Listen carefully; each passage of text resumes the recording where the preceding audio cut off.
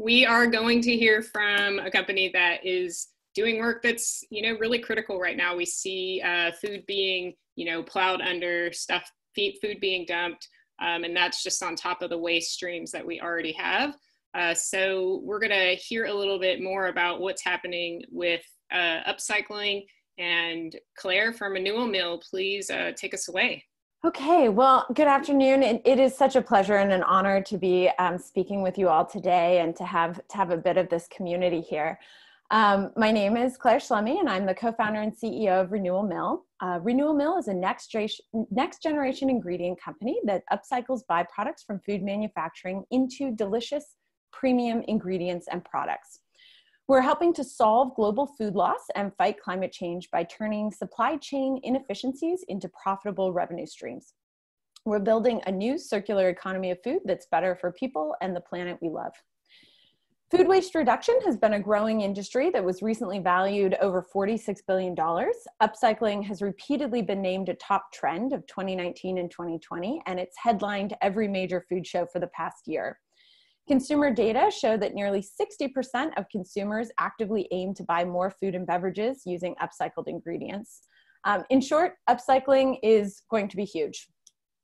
And Renewal Mill is a leader in the upcycled food space. We use a unique co-location model to turn the byproducts into ingredients. We place our proprietary equipment directly inside the food manufacturing facility that is generating byproducts. This allows us to keep the process food safe and cost competitive. It also means that we're able to provide a complete byproduct offtake solution for the manufacturers we work with. We've strategically begun to build our upcycled ingredient portfolio with the byproducts from plant-based milk production. These byproducts are versatile, nutritionally dense, and they have very agreeable flavors and neutral colors. Our flagship product is organic okara flour, which is a high-fiber, high-protein, and gluten-free flour made from the soybean pulp that's produced during soy milk production. We're in the process of commercializing our second ingredient, oat flour from oat milk, as part of a partnership with Barilla. The demand for upcycled ingredients is seen through our initial ingredient sales. We've proven out our traction by working with some nimble emerging food brands like Humphrey Slocum Ice Cream, Square Baby, Pulp Pantry, and Tia Lupita. And we have a planned product releases this year and next year with a number of large national brands and retailers. In addition to ingredient sales, we use our own branded product line as our marketing department. It allows us to have rapid market entry and build awareness around our ingredients and the concept of upcycling more broadly. We currently have 4 SKUs, okara flour, a 1-to-1 gluten-free baking flour, a brownie mix, and vegan chocolate chip cookies. So COVID has propelled us into this unprecedented time when we have dramatically changed human behavior on a global scale. As people are spending more time at home, they're becoming reacquainted with baking and ingredients as a way to both pass the time and to connect with family and children. It's a moment really for Renewal Mill to provide products that people are demanding while introducing them to this better way to bake. And when the world begins to reopen, we have this real opportunity to do things right for the future. The renewed interest in baking now is a wonderful moment to have a widespread adoption of upcycled ingredients and to plant that seed for growing a better food system. So because of COVID, we've pivoted to meet baking demand by focusing on e-commerce and retail platforms. Just within the past month, we've been approved by some of the largest e-commerce platforms, including Good Eggs, Thrive Market, and Imperfect Foods. We're launching at Whole Foods in June, and our Amazon and website sales have grown 5x. We're raising funds to support this growth. We have large POs coming in, and we want to ensure that we have the marketing and sales support to turn first-time customers into repeat customers. And though our immediate focus is this opportunity with CPG, this goes well beyond baking mixes. The past month has shown us how critical it is to care for the earth and to use our resources efficiently. Feeding a rapidly growing global population without harming the planet requires that everything we're producing is being used. And upcycling is a critical part of the solution. And Renewal Mill is proud to be the food company defining what it can mean to eat in the post-waste world. Thank you so much. Amazing work, Claire. Thank you so much. I'm going to just kick it right over and have Jonathan dig in with questions that he may have. Sure. Thanks for being here, Claire. It's been great to watch your brand grow. And you know, with all the supply chain disruptions that are happening and seeing all the food that's wasted, it's great to see a company, you know, using food waste for good. Can you just talk a bit about why you started with plant-based milk byproducts and kind of where you see yourself going? Sure, yeah. So there's a couple of reasons why we've started with this sector. One is that it's a very fast-growing sector, so that helps us with our own supply, knowing that that supply of the byproduct will continue to grow and that it's growing very quickly. And the other piece of it is that the production of plant-based milks is very concentrated. So that means that we have a much easier ability to own supply chains relatively quickly with our co-location model. Thank you. Kristen, do you have a question for Claire?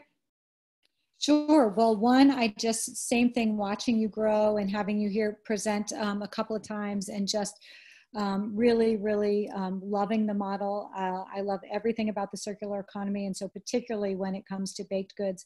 And I'm just curious how, now that we have new bakers coming online with the COVID crisis and being at home, what are you seeing as far as reorders and how many people are converting into this way of understanding your product and using it? Yeah, that's a great question. I would say it's still kind of early days to have like a very complete answer to that question, but we've seen more repeat and like fast repeat orders on the website and through Amazon, which has been great. So particularly with our newest SKU, the brownie mix, that seems to be something that people are trying once. It tastes great, and so they're coming back for it again. I think it also helps just that we have the supply also available in this time when people are really just searching for these baking products. So I think one of the things that we will want to be exploring is how we can make sure that the sales that we're seeing can also correlate with the education that we're aiming to promote with this wide scale adoption of these types of products. Thank you. Thank you. And then I have another question, and you might have said this and I missed it, but I was looking for source of soybeans and whether you have organic sources or how that works. Yeah, sure. It's all organically sourced. So all the soybeans that are being used are organic, non-GMO. Right now, they're all being grown in the Midwest, coming from a Midwest cooperative. We benefit really from, we don't have direct control over that in the sense that we're working with partners that are producing the soy milk. So they're the ones directly sourcing those soybeans. But we benefit from the existing consumer demands on soy to have it for whole soy production to be moving towards organic, non-GMO. So currently the suppliers that we work with, or the tofu manufacturers, the soy milk manufacturers, are completely organic, non-GMO operations. Thank you. Mm-hmm.